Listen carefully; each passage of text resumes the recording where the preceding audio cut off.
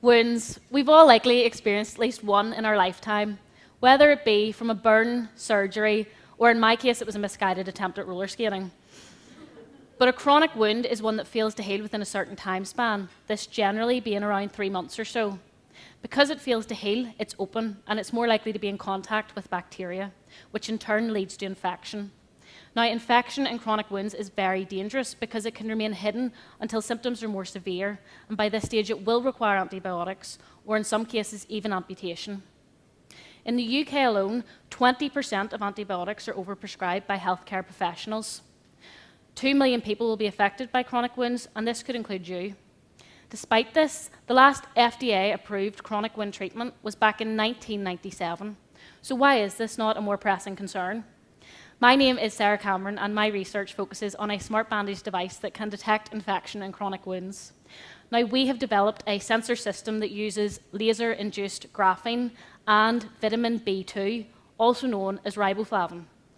Now, laser-induced graphene is simply when you shine a laser against a sheet of polyamide plastic and it burns it, but it leaves behind this conductive material that has a high surface area and it's easy to make. It can literally be made within minutes at a low cost, which is important when you consider the NHS budget. We then add riboflavin by placing the laser-induced graphene in a solution of riboflavin and leaving it for 30 minutes. But why do we do this?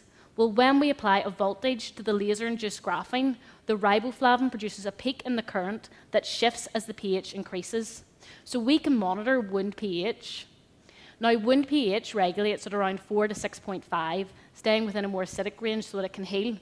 However, if bacteria enters the wound, they try to make it more alkaline so they can multiply and survive.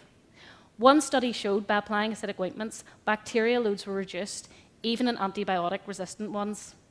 This means if we can monitor wound pH, we can monitor early signs of infection and ongoing wound treatment options.